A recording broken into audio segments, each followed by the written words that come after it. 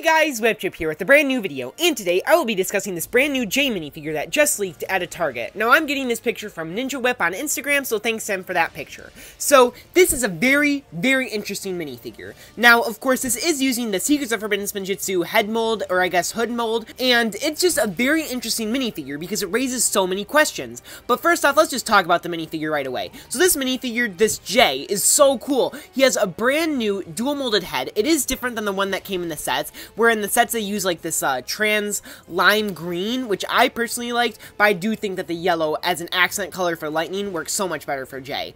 But the best part about this minifigure is his face print. That face print is printed on a translucent head, which makes me think that this minifigure is actually very much like he's tapping into his elemental energy.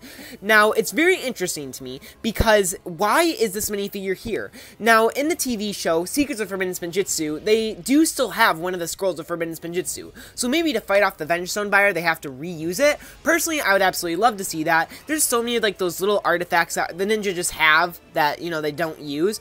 Now of course this could just be the burst or like the Spinjitzu set of the series, but who knows. Now it is also very interesting because it could completely mean something completely different. As we all know how Ninjago has been sort of reusing pieces a lot, they could just be reusing this headpiece just for the spinner sets, and it has absolutely no canonical evidence.